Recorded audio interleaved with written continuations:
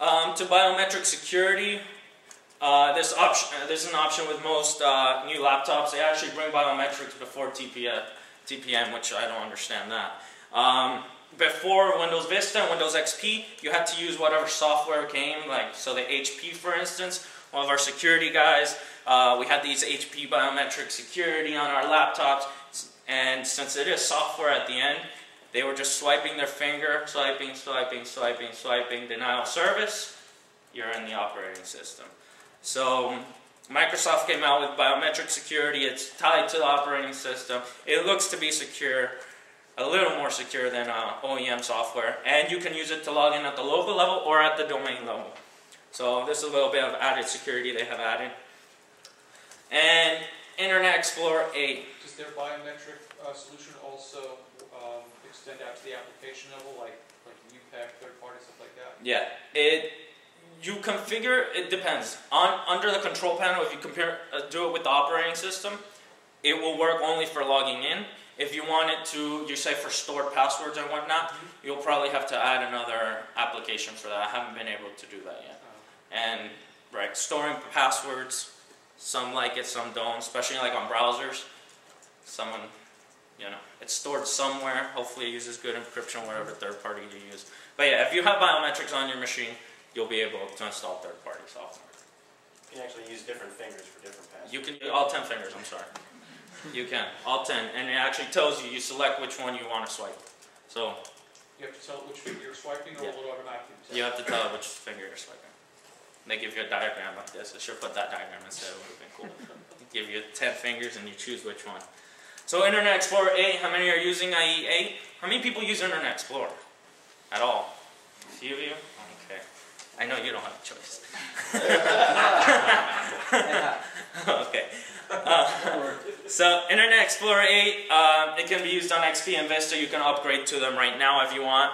It is better than IE6. Is anyone using IE6 yet still? Please don't do that. Like, upgrade to 7 or 8. Like, again, 8 years old. So it has Smart Screen. That is, the phishing filter is now called Smart Screen. I'll show you a little demo on that one in a second.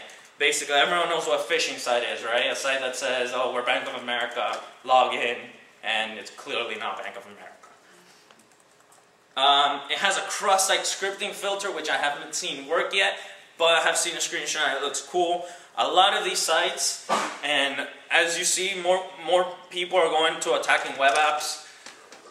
The sites are vulnerable to cross-site scripting, and this is one of the biggest vulnerabilities. So IE8 actually detects a site that's going to try to use cross-site scripting. So for example, if you log into twitter.com, you put in remember me, and then you go to another site that uses cross-site scripting, Microsoft won't let it use it. Microsoft Internet Explorer won't let you. It will disable that code in the page.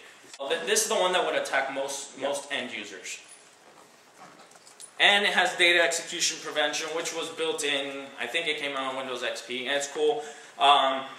It basically protects you from malware being ran from the IE Explorer process. And also every tab that you open has tab browsing like Windows 7 did, but like Windows Vista and IE7 did. And each tab runs its own process, which is a lot more secure than it was before. So who's heard of the acid test? No? A few of you? Okay. There's a standard, web standards.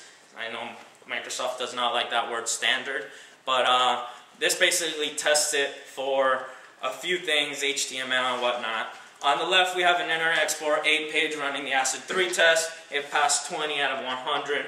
On the right, Firefox got to 93 out of 100. As you can see, those should be colored boxes. Didn't do so well in that, but Microsoft usually does not follow standards at all anyway. And this is another screenshot of everything that failed in IE8 in their acid test. Another thing, the Smart Screen filter. On the left we have IE. As you can tell, it highlights on the top. I don't see if you can see it. It's a 72.46 address. It does highlight the address that you're going to, and everything else is more boxed out, but clearly it's not Postale Italiana's website. Firefox did catch it. This one took you right to it. So I don't know if it's because it's an Italian site or whatnot, but you know, be careful for, it's not going to stop everything, so be careful for phishing sites. There is something that IE8 won in. A recent study, actually 2-3 days ago, saw that IE8 has the best battery life. So if you're on a plane and you have the choice of web browsers, IE8 will last a few more minutes than Firefox and Chrome. So XP mode. Who's heard of XP mode? No? Yeah? One? Okay. So XP, without a doubt, and as Vista clearly saw, remains the standard for applications. If you have an application, most likely it'll work for XP, might not work for Vista, might not work for 7. So they come out with XP mode. It's not on by default, you have to install it. It uses virtual PC. You guys have used virtualization technology, VMware, VirtualBox, any of those. So it's a virtual instance of XP running in your system. And what it does is you install whatever application you want, and Windows 7 actually detects that you want to run the application on XP. So it adds it to a start menu. Your users or yourself will go to start menu, open this application, and it'll actually be running on an XP virtual machine. But you won't see the virtual machine pop up, you'll only see that window. This is awesome. If you have older applications that you have to run, you can deploy XP mode. So it makes it easy and compatible. This can be done, you could create one virtual machine, one XP mode machine, and deploy it to your entire organization. And an issue with XP mode is that this is a Windows XP machine running within your host.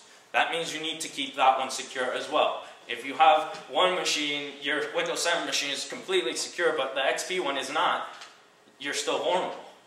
So that's something that if you're doing a corporation, you can run it through your SMS or whatever, treat it as its own operating system, and hopefully keep it secure, because you're only as secure as your weakest link. So 2008 R2 is coming out, and they're pushing for you to upgrade. When you go to 7, go to this, because you know they want more money. Just kidding. Microsoft doesn't want your money. So there are a lot of features that integrate with Windows 7 a lot better. One of that is App Locker. This was introduced back in XP, but no one ever used it. It's application whitelisting. So say you have a user that needs to have admin privileges for God knows what reason. No one needs admin privileges, but anyway. They need admin, so you can give them admin and then run App Locker through group policy, and they won't be able to run any application unless you whitelist it. Or, in reverse, you can blacklist. Say, you know, don't run these programs. The best idea would be to whitelist and just say, run these company-approved programs, and that's it. They have admin, but they can't install, you know, whatever people are installing nowadays that messes up your corporate network.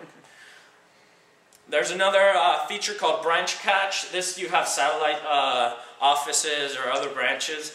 Basically, you spend a lot of money downloading stuff through the WAN or through your VPN from corporate headquarters or from wherever your data center is. So you have a 2008 server on the border, on the edge, and it'll cache all the files.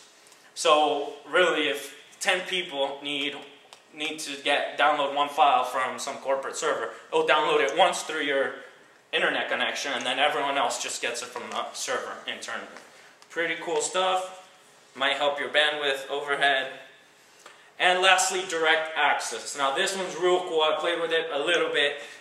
Basically, it eliminates the need for VPN. All your mobile workers can use this to, I don't know how it works yet, I'm figuring it out, to be connected to, it's not through VPN though, to be connected. I know it uses SSL, it can use IP version 6, and it could use IPsec. And basically you're on the internet and everything's going through your work. And that's a few things that will make Windows 7 a little better and have a few features that you can only use with 2008.